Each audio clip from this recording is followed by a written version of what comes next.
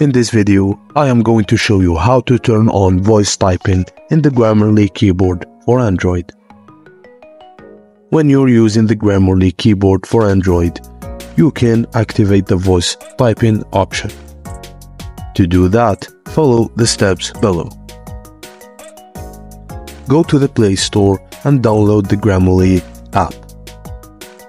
Log in or create your account.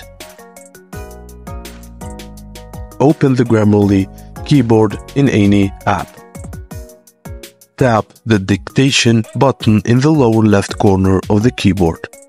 You can use it with Gboard, so don't worry. Tap the status bar notification to allow permission for voice typing. Finally, allow access to the microphone in your system settings. If you have added languages other than English, your Grammarly keyboard, you may not see the dictation button initially. To ensure it appears, open the Grammarly companion app on your Android device. Tap Keyboard and turn on Switch Languages on spacebar. The globe icon should then disappear from the Grammarly keyboard, and you'll be able to use the dictation feature by tapping and holding the comma key to the left of the spacebar.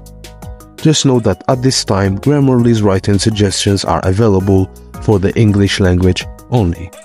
And that's it, guys. Thank you for watching, and please don't forget to like and subscribe for more.